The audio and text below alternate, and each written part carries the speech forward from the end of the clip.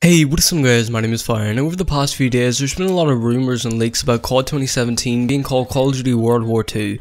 Now, a lot of these rumours and leaks and a lot of the hints that we've been getting seem very viable, and all this stuff that we've been getting just seems too much to be a coincidence. Like, we've got new Control Freaks, which are stars, and they're based in World War II.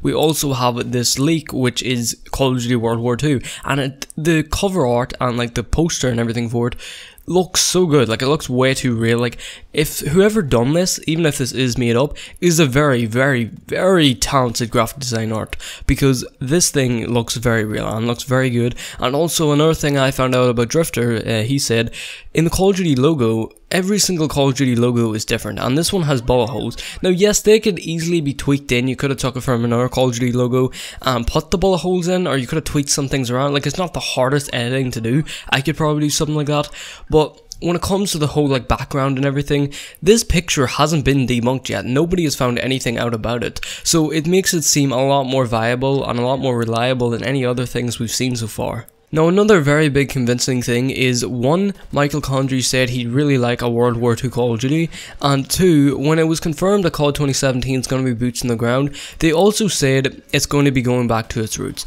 And there's no more roots than Call of Duty than World War II. The first 4 of the first 5 CODs were World War II. The first Call of Duty 2, Call of Duty 3, and Call of Duty World at War, COD 5, were all World War II games, and that's why bringing it back to World War II is really going back to originally COD's roots. Another topic of mine that I was thinking about actually quite a few days ago, I was thinking about this for quite a bit of time now. What happens if they really do make a World War II Call of Duty and then they remaster World at War? Are they going to remaster? And I'm going to say this, for remasters and for Raven, because odds are Raven will be remastering a game if another remaster does come out, please don't, because one of my main reasons is I don't want the player base split up, and that's what happened this year. Regardless of if this year was popular or not, it really split up the player base, and even though a lot of my friends didn't play it, and none of my friends really play COD at this stage, it was really annoying, especially at the start of the year. I wanted to play Modern Warfare Remastered like everyone else was playing Infinite Warfare. It's really annoying. I really don't want the player base split up.